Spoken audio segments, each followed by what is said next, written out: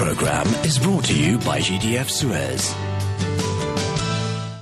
Yes, 7 days, 4 Paris-based correspondents, 1 hour. The World This Week, in partnership with the International Herald Tribune. And holding chair, Matthew Saltmarsh, how are you? Very good, thanks. Good evening. All right.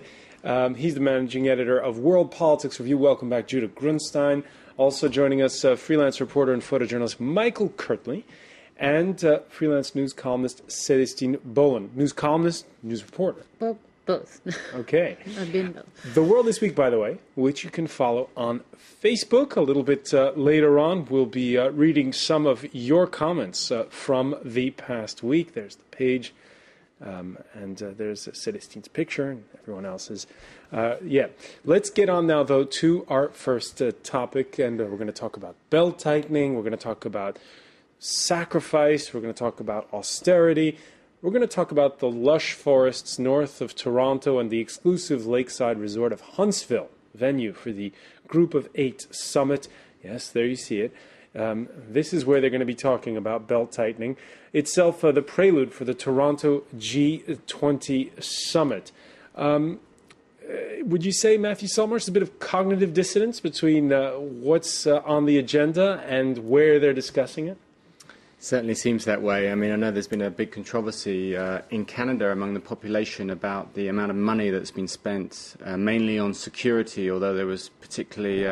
I've seen figures of 1.1 billion Canadian dollars. That's a lot of money. It's a huge operation, having the leaders of the 20 largest economies, obviously, in your home, and the security operation is very expensive, and streets have to be cleared, hotels are cleared, and so on. There was also a bit of controversy over an artificial lake that was created in Toronto, I believe, that the locals thought was a little bit too opulent for these austere times. Yeah. Anyway, so it's taking place in a nice setting, and but unfortunately, the forecast, not the weather forecast, but the political forecast, is dicey at best. David Cameron, ahead of his first World Summit, the new British Prime Minister, warning against great expectations at the G20. He granted an interview to the Toronto Globe and Mail where he said as much. And Judah Grunstein, you have the feeling when the G20 first happened, in the middle of this economic crisis, this was quite an exciting concept. You had the old G8 plus all these emerging nations. This was going to perhaps rewrite the rules on how people get along and everything. And now, is it sort of getting into sort of a routine? Well, I think it's probably maybe not so much a routine, but the changing circumstances. I mean, at the beginning, the G20 was summoned and gathered when the crisis, the financial crisis, was at its height. There was a real sense of panic and a real need for everyone to get on the same page. As that's receded, some of the divergences in interests have come out, and I think that there are a lot of parallels to be made to the European Union, for instance, where consensus is very hard to come by because nation states have different interests and different concerns right now. I think we're seeing the most dramatic divergences being between the United States and most of the stateside analysts calling for continued stimulus spending and the wave of austerity budgets that's sweeping through Europe. Celestine Bolen, it's interesting because you really have the impression it's the U.S. versus Europe, more specifically the U.S. versus, you could say, Germany. That's true. I mean, there's, it's, as Judah was just saying, there have been a lot of the talking heads have been hammering at each other, in both sides of the Atlantic. And then when you read the ministers, they say, no, our quarrels are actually under control. We just have differences of cultures and history and different approach. I have to say that, I think as a bystander, I mean, I'm not an economist. I myself am sort of not on one side or the other because each one makes a compelling case. I mean, the Germans say, we are not actually going overboard. We're just sort of tightening up. And this is our, we have a population that is really allergic to big debt. We can do both growth and tighten belt. It seems to me that there's a, there's a sort of a, academic argument in the air with a lot of uncertainty as to what's going to really happen on the ground. And also, I mean, to what extent is this, turning into a little boxing match to just keep interest in the summit, in the press, basically? Well, what's interesting also to note is the difference several weeks have made for the German Chancellor. A few weeks ago, she was seen as politically on the ropes. Newspapers in her country speculating about a possible collapse of the ruling coalition. But Germany, since drawing a line in the sand, let's listen to Angela Merkel when it comes to belt tightening. I don't believe that we will all be of one opinion. I have to say this fairly. But as Europeans, we will be able to say clearly, in Germany in particular, that we are of the opinion that the financial market participants should also be involved in the costs of the crisis. I would prefer a clear answer to no answer. Michael Kirtley, we've sort of discovered a new Angela Merkel these past couple of ever since the last election, where the Grand Coalition was replaced by a coalition of conservatives and the FDP. Well, yeah, she's taken on more of a stronger role. Obviously, a different agenda. But I think also it's this big. As Celestine was saying, this big thing about between the United States and Germany, the big bout. But you have to ask yourself: is this all worth it? Is this G20 still a valid concern now? Considering that I think Cameron was saying that it was basically people getting together in a salon to just shoot the shit. So I don't know. For me, it seems to me that we have a situation where the world is stable in its need for just figuring out the future in a way that's new. And this is going to happen. Matthew Selmarsh, when you're with the pack of financial reporters covering the European Union summits and when you look at this, what do you get out of a summit like this one beyond the jousting we see between world leaders and the interpretation of sentences that say, let's call for more stimulus, let's call for more belt tightening? You tend to get very, very little in the end. You wait around for 2 or 3 days speculating on who said what and who's had what meetings and what's going to go into the communique. And then 9 times out of 10 you get a very bland document saying we will try our best to improve the situation in the world and to foster growth as best we can while keeping in mind budget deficits. Is there a real problem between the US and Germany right now? No, I don't think so. I think they're just taking a slightly different approach towards the end of this current downturn. The Americans feel that you need to throw a lot more at it. You need to keep stimulating the economy on the fiscal side. And as was mentioned earlier, the Germans have a slightly different view on that. And they feel that to actually get through and to get growth back, it's actually better to try and balance your books and to get the state. Their argument is that the citizens are more confident if they know that they're going to have to pay less tax in future. So it's just a slightly different nuance of an economic argument, but I don't think it's a fundamental rift here. I'm not sure I'd agree. I mean, I think that I think both the importance of the summit I think comes through in the open letter that Obama sent sort of to the world leaders, where he talked about the need to harmonize national economies with the needs of the global economy. And so I think that what you have right now is this realization that the process of globalization, economic globalization, has gone to such a degree that it's no longer true that you can think nationally. You have to think globally. And really, what Obama was calling out, not just Germany but also China. He mentioned export-driven economies that are not doing enough to drive domestic demand. So I think that there are certain cleavages which have to do with financial regulation and the bank tax, and I would agree that those are a question of timing and nuance. But when it comes to this question of stimulus versus austerity, I think not being enough of an economist to know, or not being an economist at all to know how dramatic the consequences will be, philosophically, I think it is a very different approach. I think that there's this sense that Germany and China in particular are not doing enough to spread the wealth. And not doing enough. Let's listen to billionaire investor George Soros. He goes further than the U.S. administration. He's bluntly accusing the Germans of, quote, endangering the EU. Germany can't be blamed for wanting a strong currency and a balanced budget, but it can be blamed for imposing its predilection on other countries that have different needs, like Procrustes, who forced other people to lie in his bed and stretch them or cut off their legs to make them fit. The Procrustes bed inflicted on the Eurozone is called deflation.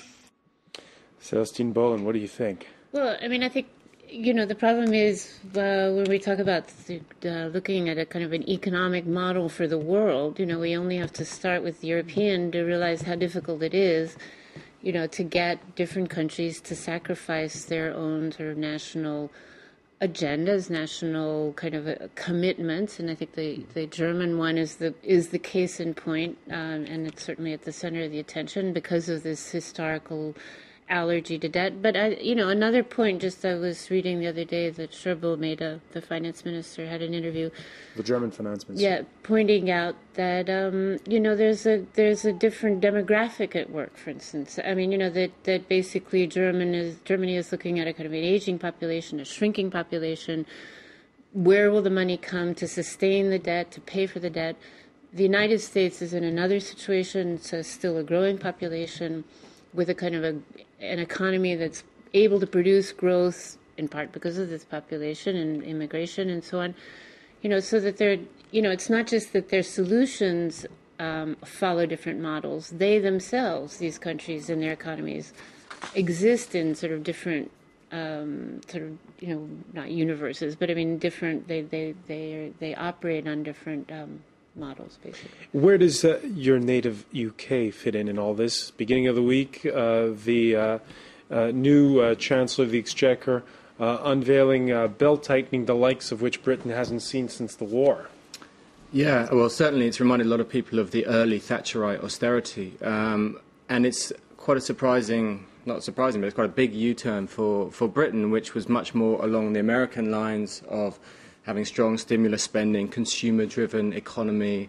It went through much the same economic cycle as the US did in the sort of 80s, 90s and 2000s. Now they're veering away from the American model very much so, and they're going much more towards the German the German model by saying, we really need to tighten our belts, we really need to start saving money and to put taxes up and to pay for the future. So that's probably one of the most interesting kind of divergence that we've seen in terms of economic models. Whether it's actually going to be the solution, I don't think anyone can say at the moment. Whether it's going to bring growth back, remains to be seen. No, it's a problem, isn't it? You don't know where growth is going to go. And one of the things that keep cropping up in my mind when we talk about the G20 and the G8 is what's going to happen to the third world in all of this. As you know, there are observers from both Africa and from Asia and some from South America that are there that are not part of the committee. But it seems to me that all this belt tightening has a tremendous effect on how the rest of the world is looking at what's going on. And it seems to me also that the deciders that are going to be at the G20 have a very little interest in worrying about that. They're very interested in their local politics today. Whereas before in the past, they've been interested in other politics. I was just going to say also that part of the argument going on is a little premature because a lot of these austerity budgets are going to be gradually take years to come through. Exactly. So the idea that suddenly Germany and Great Britain come to a screeching halt. It's not. Yeah. It's not. Right. It's inaccurate.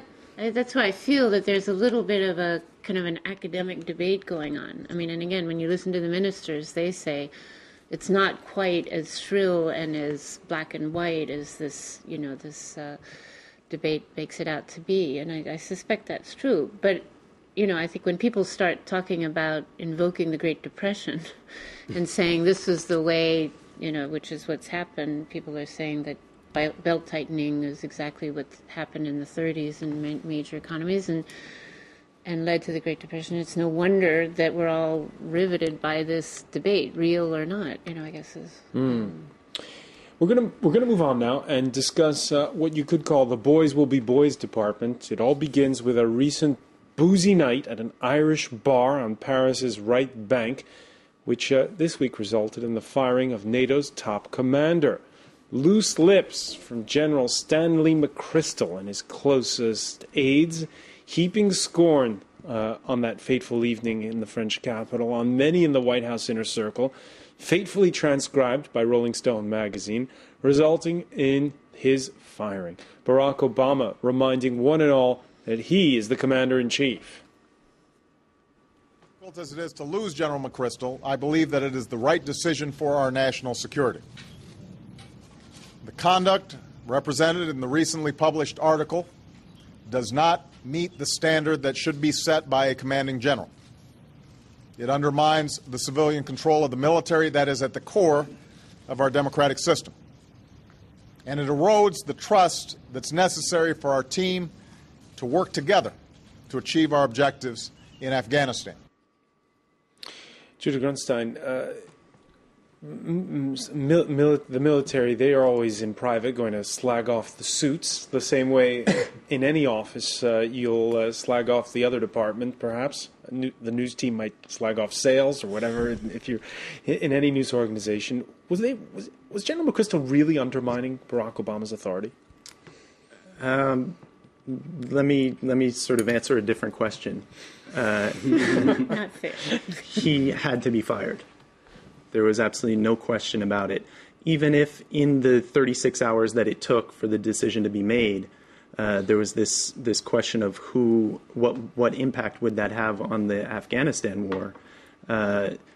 The idea that he could not only tolerate but bathe in that kind of environment in his inner circle is unacceptable in the military. And what's interesting is that most of the military commenters and commentators were the most adamant about it because they know that angry that General McChrystal said those things, or angry that he let them get out? Adamant about the fact that he needed to be fired, because that undermines the command chain up and down the line. What he did is not just compromise his relationship to the commander-in-chief, he compromised the relationship of a captain to his lieutenants, of colonels to their subordinates.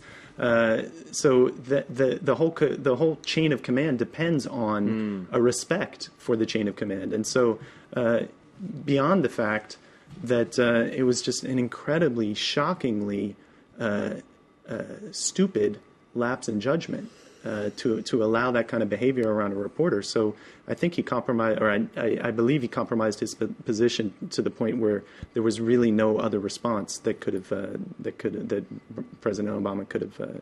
Very quickly, because we're going to have to go to a break. Celestine Bowen, stupidity or provocation on the part of McChrystal? I was just struck by the headline on the piece, which I actually hadn't seen. I've seen it quoted all over the place, but I hadn't seen it. The runaway general. I mean, I think maybe it's something in between, in the sense that this is in character for him. There's a kind of special ops quality to the guy, sort of likes to tell it like it is. And, obviously, was it deliberate? Probably not. Was it stupid? Very definitely. But was it in character? I would say also. It's not a surprise, probably, for people who know him. All right, we're going to look at what it all means, of course, for the conflict in Afghanistan and for NATO's efforts there after the break. Stay with us. The World This Week continues.